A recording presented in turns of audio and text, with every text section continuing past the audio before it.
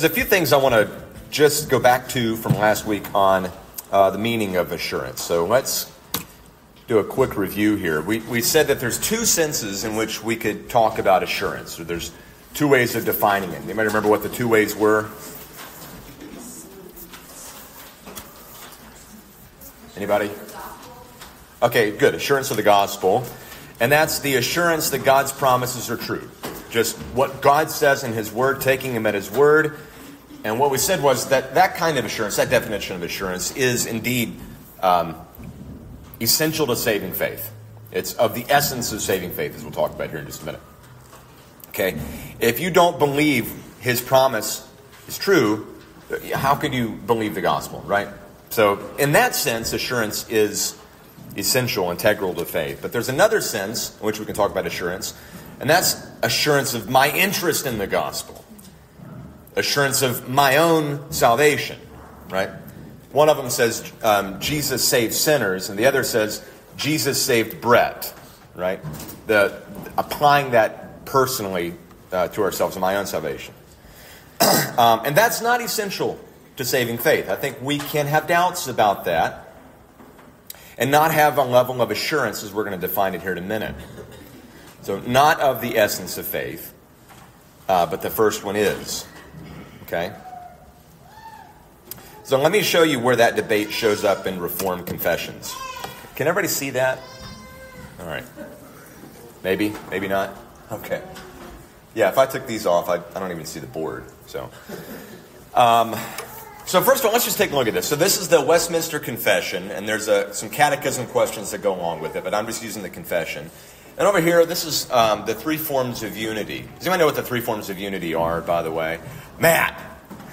Yeah, it's the three separate confessions written by the Continental Brethren. Yes. That the Dutch Reformed, German Reformed, Swiss Reformed, and those did rather than the Westminster. Correct. They were written in a better language. Yeah, that was actually what we started with over here. And we eventually moved to this one. But we still love this one, so we're going to look at both of them today. So the Heidelberg Catechism, the Belgic Confession, and what are called the Canons of Dort, okay, are just these different confessions that are used by the broader Reformed Church. Okay, and we have our Westminster Confession and so forth.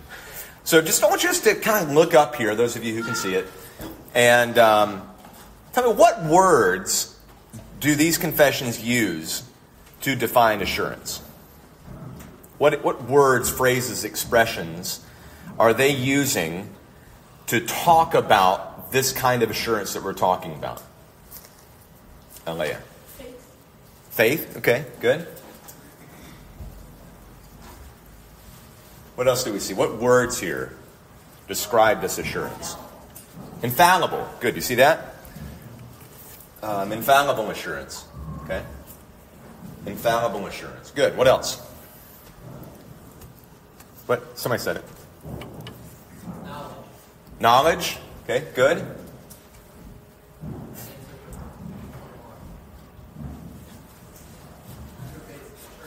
Oh, sure knowledge. Yeah, sure knowledge. See that? Sure knowledge. What kind of parallel over here do you see for sure knowledge? Certainty. Good. Not bare conjecture or a mere probable persuasion. You see the words that are being used there. Sure knowledge. Over here we got firm confidence, assured confidence, peace of conscience. Right? So how do these confessions differ on whether assurance is what we call of the essence of faith? Now, here's what we mean by that. We mean by essence of faith that you cannot be a Christian without it. The essence of true and saving faith means if this is not present, you don't have saving faith. Do you think they differ at all on that question?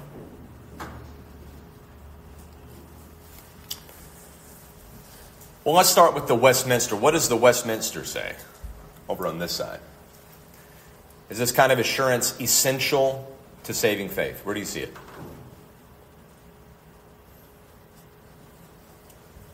second paragraph. there it is. Infallible assurance does not so belong to the essence. Yeah. You can be a true believer and not have an infallible assurance. Do you see that? Really plainly stated there. This kind of an assurance, this, as we just defined it here, that infallible assurance does not belong to the essence of faith. It is not a necessary condition for being saved, for having genuine saving faith. That's really clear here in the Westminster, isn't it? What do you think is the position of the three forms of unity?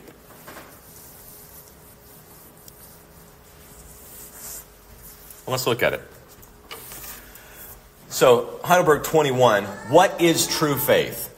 Okay, there's nobody who gets saved without true faith. And so, a lot of people look at this and say, well, look at that definition of true saving faith. True faith is a sure knowledge.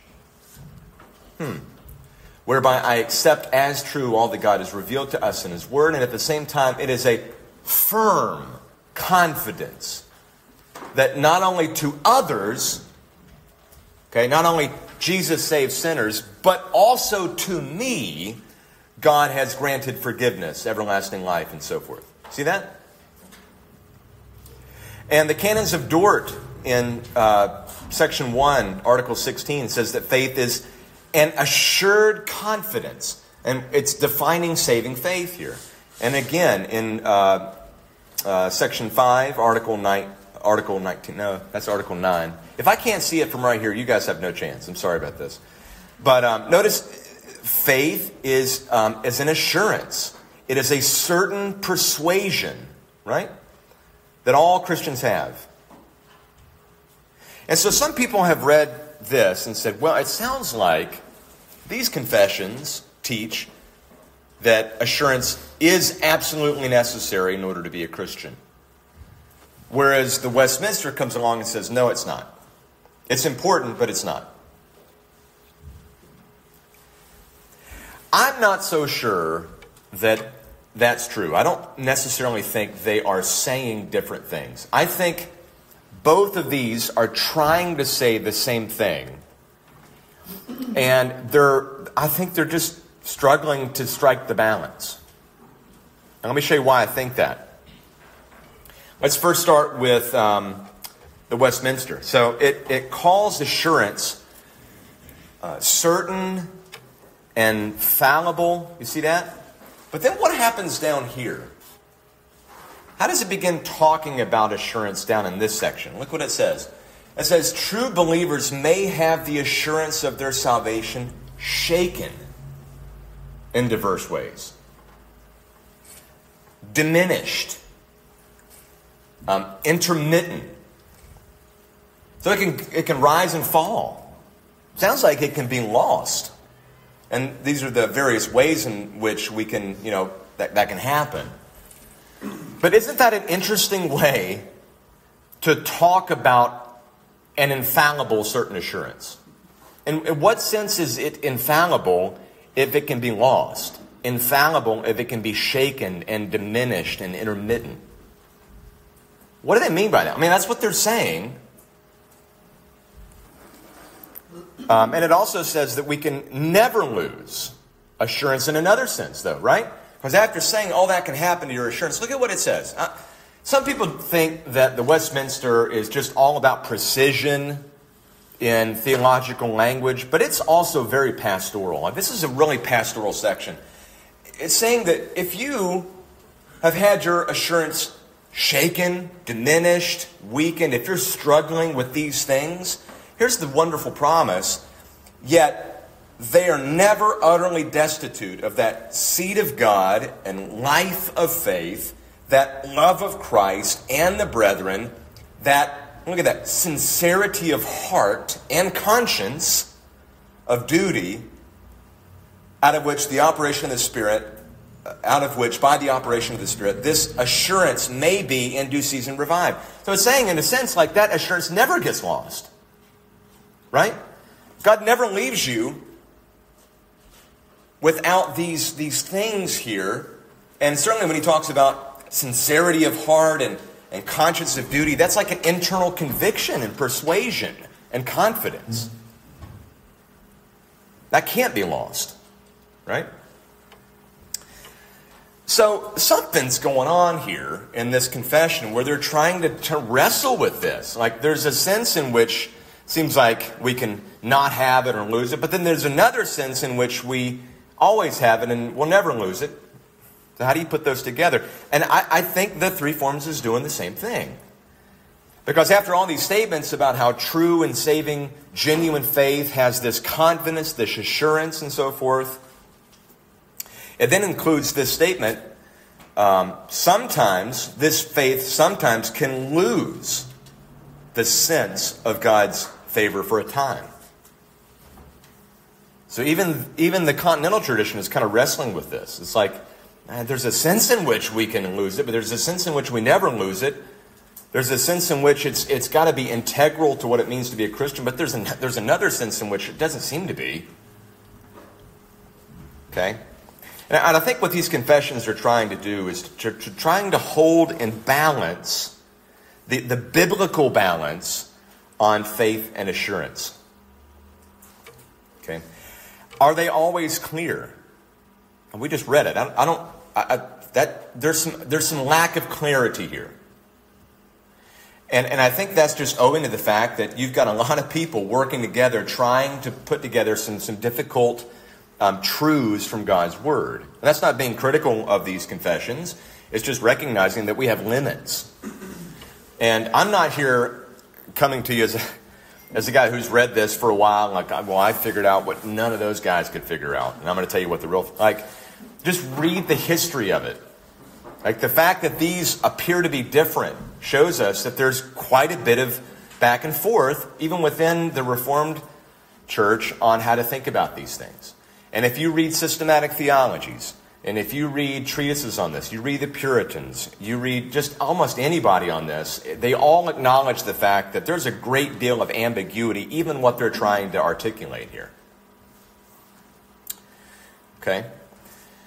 So I agree with those who think the confessions are not contradictory so much as they're trying to articulate two different kinds of assurance. Two different senses in which we have assurance and at some points don't have assurance. Okay? Now, but before, I'm going to look at some texts. I want to go to the Bible now and let's see what they're saying and how we can maybe try to put these things together. But before we do that, can I just stop for a second and ask the question, why do you think this is even worth talking about? Because I wonder if maybe some of you are thinking that very question right now. Okay? Yeah, Blair. I've heard some theologians say that by questioning your assurance actually shows your true heart. Because you are always, it's part of that humility that comes from becoming a Christian. And what's cool about it is that even if you question it doesn't change the fact of your salvation.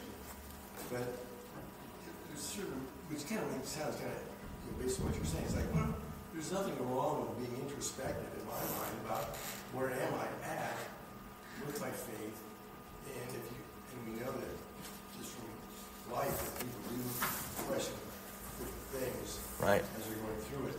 But I found that kind of interesting that being said like that versus, oh, hey, I'm saved, I don't have to worry about anything, right? Right. Versus saying, well, okay. And that's where we get into the whole, I think, sanctification. What we do is important to the Lord, as well as what we're thinking is. Yeah. So you're saying that there's a virtue in being open to a lack of assurance. There's a virtue in self-examination of perhaps at times questioning, am I really in the faith? That's a form of humility. Is that what you're saying? Is that? Yeah, that's, yes, that's from one, maybe that's, I don't know if that's all personal perspective as much as. Just generally, there's a lot of people who think that way. People, oh, okay, yeah. Right. Because if you never question it, like, okay, what does that say? Good. Yeah, that's right. If you never ever ask that question, what does that say? So that's one perspective, but there's another perspective amongst Christians who take the opposite end. They say, if you ever question or examine, that shows that you are not a Christian. Because what it means to be a Christian is that you should never have those kinds of doubts. See how this is really important stuff. Yeah, Matt. So I see what Blair's saying, is that when I was a younger guy at a Reformed Baptist church, there was like an entire class of like young men that were constantly questioning their salvation, and to the result of them being completely useless for any other purpose. And they needed somebody to say to them to quit worrying about this. I think, as Blair said, if somebody's daily this concerned about the state of their salvation, they'll probably say, because nobody's sitting at home on a Sunday morning watching golf is worried about their salvation. If you're watching golf, you are probably not going to have any. If you're watching NASCAR, it's okay. That's an excused absence on a Sunday. It's a morning race, those things happen. But yeah, I mean, they need reminded that, again, the Buddhist isn't worried that Christ may have died for him. Yeah. You know what I mean? And so this is good, but we also still need to tell people to move and find something to do to serve. Right. Yeah, good. So this is actually really important. This is very practical. Okay? We're going to see that especially as we come to the possibility of assurance here in just a second. Okay? All right, well, let's look at some text. I'm going to try to give you a few things that the Bible teaches that I think helps us with this question. Okay? A lot of this we touched on last week in the sermon, so a little more depth today than what we had last week, but we kind of got an introduction to it. Is that text any better than the red? Yes. Okay. Well, that settles it. Are you wondering about that? Is there any lack of assurance? Those are a great deal of self-examination this past week. Red, yellow, blue. Yeah. All right, so here we go. This is just a number of passages that shows that faith, saving faith, genuine faith, can increase, it can decrease, but it can never be lost. Genuine, saving faith, faith that unites us to Christ, where we have forgiveness of sins, His righteousness, everlasting life, justification, adoption, everything. Genuine, saving faith. And look, that faith can grow, it can shrink, but it can never be lost. So a few examples of this. Paul talks about God giving to each according to the measure of faith that He assigns. So ultimately, like, we're looking to the Lord to be the one who gives and preserves faith. And just as some Christians might suffer more than other Christians, some Christians might have more of the world's prosperity than other Christians. Some might be holier than another Christian, right? That happens according to God's plan and purpose. But all of them are given faith by God and preserved in their faith by God. Jesus, as He's talking about anxiety, gives all of these illustrations to be trusting the Lord. And He says, when we're anxious, many times it's because we just have little faith. Oh, ye of little faith. But then He talks to the Canaanite woman in Matthew 15 and says that, this woman who's not part of the Jewish heritage, Syrophoenician woman, she comes in, she's wanting Jesus to heal her demon-possessed daughter. And remember, Jesus is like, listen, the bread goes to the children, not the dogs. And everybody thinks that, what an unloving thing for Jesus to say. It's really not, if you understand the context of it. But she persists, doesn't she? And Jesus says to her, not get away from me, you dog. What does He say? O woman, great is your faith. The apostles asked Jesus to increase their faith. And we've got the father who brings the demon-possessed boy to Jesus in Mark 9. And, if you can heal him. And Jesus is like, can? And the man's like, You know, Lord, I believe that you can. I just have doubts. See that? I believe, but I also have unbelief. You see how he's using the same word. These contradictory belief and unbelief are antithetical to one another, and yet they coexist within this man in some relationship, right? And then the fact that it can't fail, we can look in a lot of passages. This is just my favorite, right? We see this massive lapse in faith with Peter.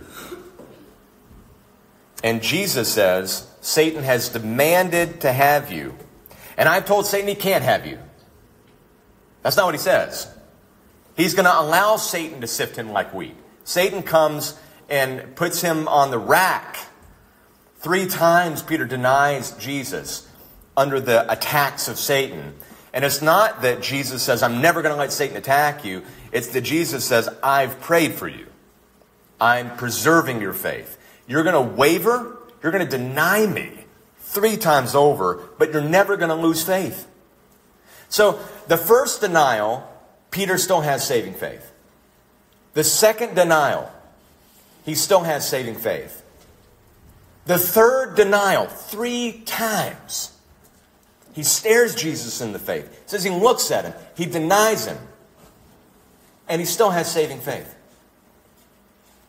Because Jesus prayed that his faith would not fail. It can rise, it can fall, but it can never be lost. That's really, really helpful for us as we think about the nature of assurance. Okay? Second, faith involves knowing Christ. Okay? So, the Bible makes a distinction between believing something and knowing something. Okay? There's more to knowledge than there is simply to belief. You can believe false things. Okay? You can believe things that turn out to be false. You can't know things that are false, though. And certainly, in a biblical understanding of knowledge, knowledge is not merely intellectual, it's also relational. Okay? So, lots of examples of this. Just here's a few. John 10, I am the good shepherd. I know my own, and my own know me. The object of their knowledge aren't propositions about Jesus. They have those, certainly. But it's more than propositional knowledge. There's relational knowledge. They know Jesus. They know him in a saving way.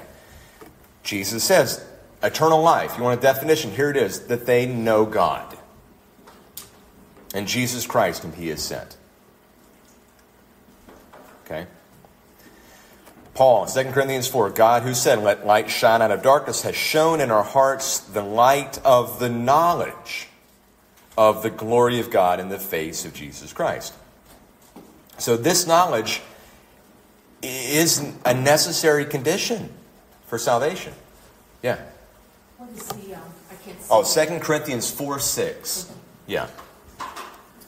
So there is a knowledge of God in Romans 1 that every human being has because they're made in God's image. He implants that knowledge immediately to them. It cannot be eradicated, part of the image of God. It's suppressed by non-Christians, but it's never eradicated. Christians, however, have been born again to a knowledge of Jesus Christ in the gospel in a saving way. Okay? It is relational, but it's certainly not less than intellectual. We don't know a concept. We don't know a false Jesus.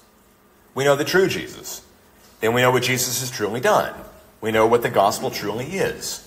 We can distinguish between a true gospel and a false gospel. That's bound up into our knowledge of Christ. But then we can also talk about assurance involving knowledge of our knowledge. So it involves knowing that we have come and continue to know Christ. Assurance involves knowing that we know Christ. And this has got to be, I think, the most helpful single verse for pulling together what we've been talking about of these two kinds of assurances. Because look what John does here in 1 John 2:3. We're going to go into the kitchen for a minute and watch how the meal is prepared. Because we have to talk a little bit about the Greek words that are used here in the verb tenses. Okay?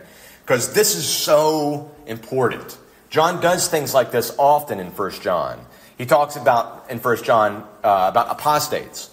He says, they were of us, but then he goes, but they were never of us. And he uses the exact same Greek phrase for both. There's a sense in which they were of us. There's a sense in which they never were of us. Okay?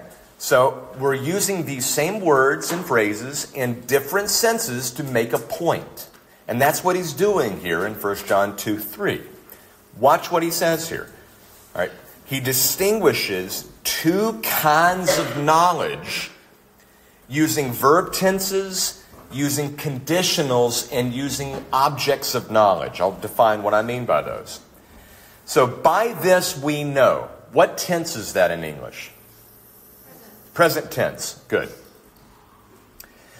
And what is the object of the knowledge? What is it that we are knowing? What does he say? That we have come to know. Okay? We're knowing that we have come to know. We're knowing something about our current state of grace as a Christian. You see that? We're knowing something about ourselves. It's reflective in a sense. That's the object. What's the condition of that kind of knowledge? Was that a hand? I saw that go up like that. You got to be careful. Yeah. Yeah, you're right. What's the condition? And we find conditions with words like if. Okay. Yeah, you got it? If we keep his commandments. Do you see the condition? The condition of this kind of knowledge is keeping the commandments. The object of this knowledge is our state of knowing Jesus, of being saved. Okay? And it's a present tense verb. At this moment, we know this. Now, notice how that's different than the exact same Greek word that's used in the second clause. Okay? The words are gnosko, which means to know. We got the present tense in the first clause. What about the second clause? Is it present tense? No. In Greek, there's different ways of talking about past events. There's a simple past event that doesn't necessarily have any continuing application.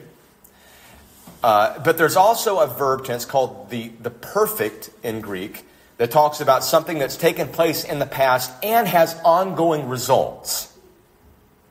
Okay? That's the verb that's used here.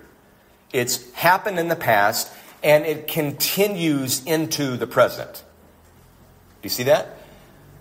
Now, we know, present tense, that we have in the past come to know and continue to know.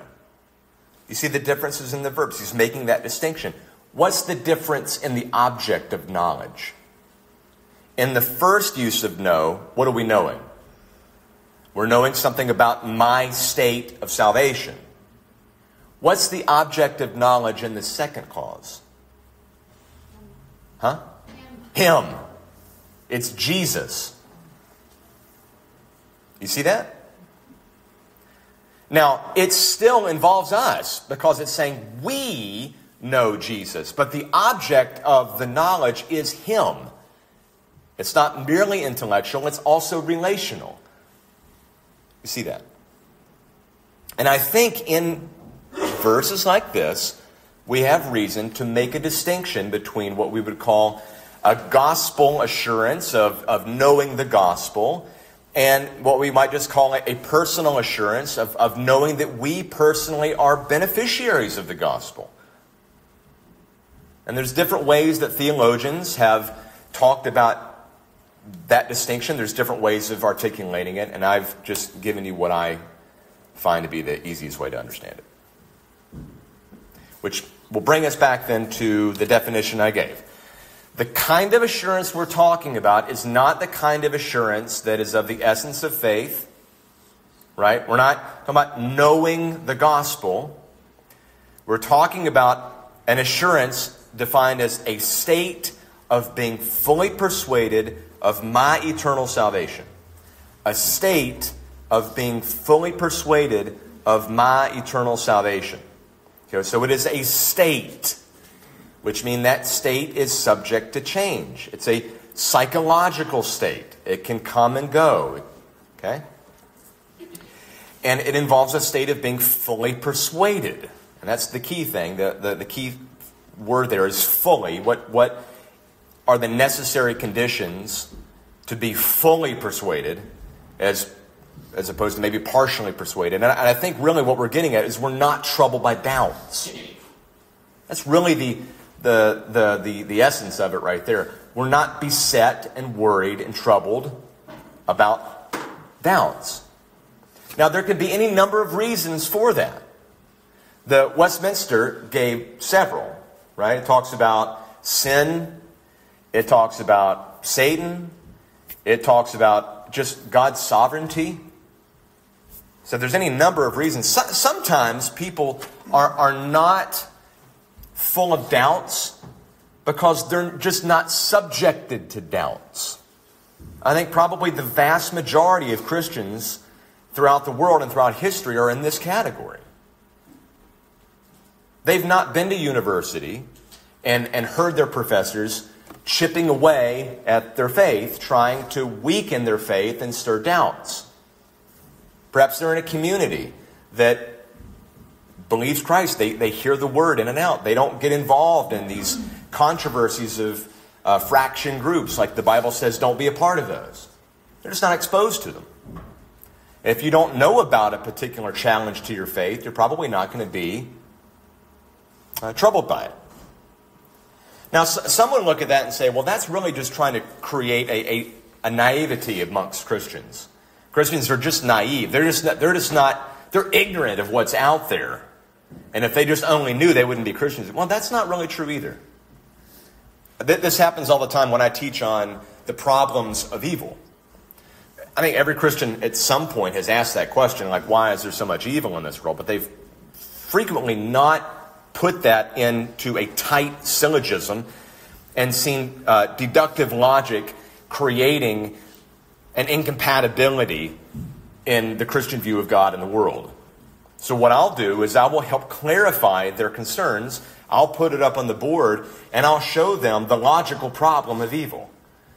Okay, let me just articulate your worry better than you have and show you how big of a worry it is. And then that group is like, oh, maybe we shouldn't, maybe we've, And then the next thing I'll do is I will solve for them the logical problem of evil. It's really not that difficult.